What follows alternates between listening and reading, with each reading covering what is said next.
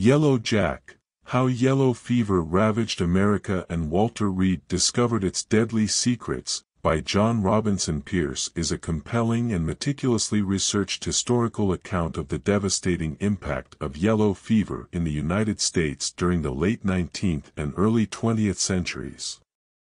Through the lens of the deadly disease's outbreak, Pierce delves into the life and groundbreaking work of Dr. Walter Reed, whose discoveries revolutionized the understanding and control of yellow fever.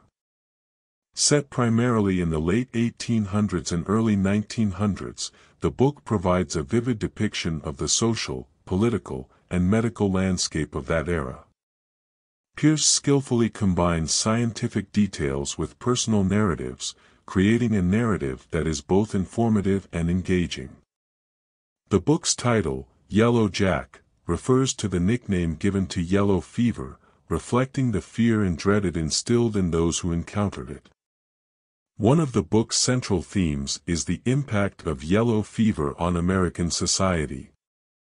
Pierce paints a grim picture of the disease's relentless and deadly march through cities such as New Orleans and Havana.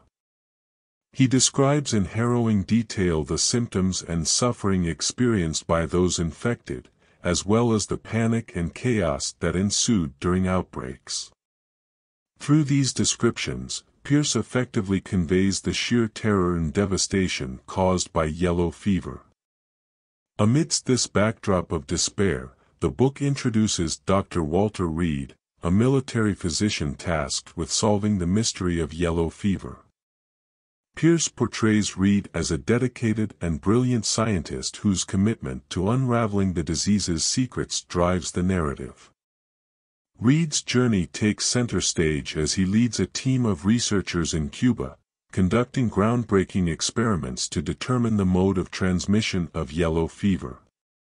Pierce's portrayal of Reed is both informative and humanizing. Readers witness Reed's tireless dedication, his scientific curiosity, and his willingness to confront the unknown.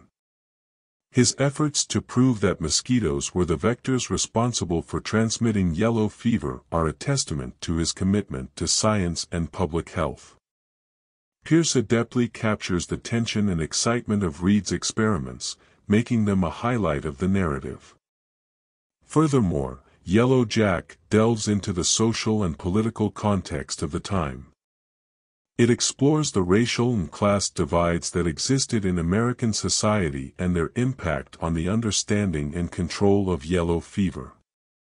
Pierce highlights the contributions of African American and Cuban researchers who played pivotal roles in the fight against the disease, often in the face of discrimination and inequality. In addition to Reed's work, the book also explores the broader implications of the discovery of yellow fever's transmission. It paved the way for significant advancements in public health, including the control of mosquito populations and the development of vaccines. Pierce underscores the profound impact of Reed's work on the field of medicine and the countless lives it saved. Pierce's writing style is accessible and engaging, making complex scientific concepts understandable to a general audience. He weaves historical anecdotes, medical insights, and personal stories into a cohesive narrative that keeps readers captivated.